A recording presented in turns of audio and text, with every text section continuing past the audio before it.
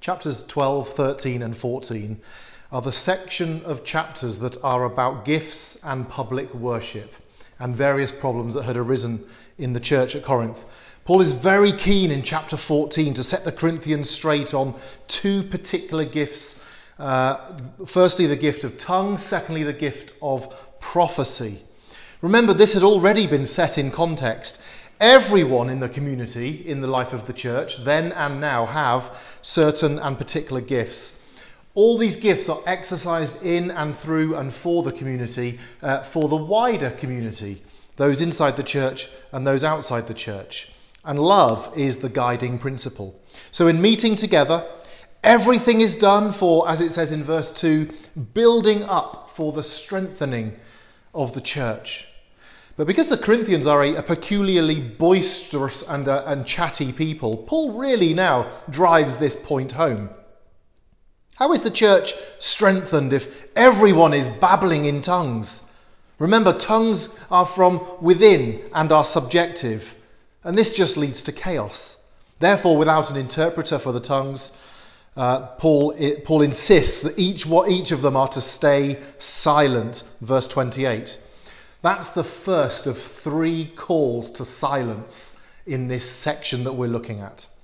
Now he turns to the prophetic voices. Remember, prophecy is not from within but from without. It's not subjective, but it's objective. It's a word from that other place that we saw yesterday. So if there is more than one person to prophesy, Paul says, wait your turn, stay silent, verse 30. This becomes the second call to silence that we see in the church.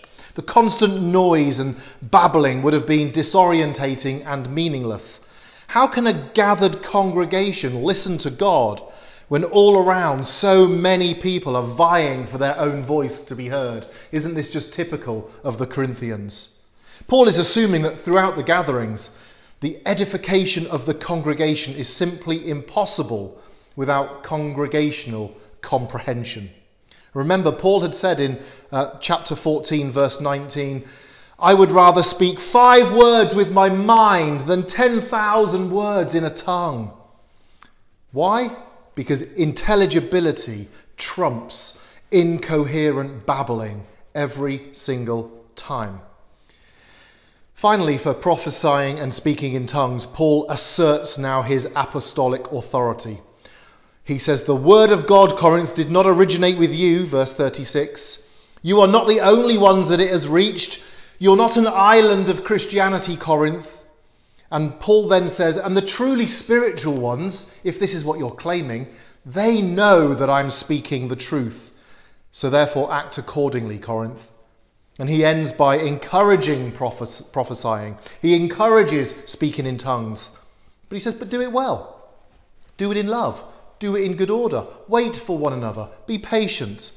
And after addressing 2 kinds of keeping silence, Paul now addresses a third kind, that women should keep silent in the churches. What could he mean?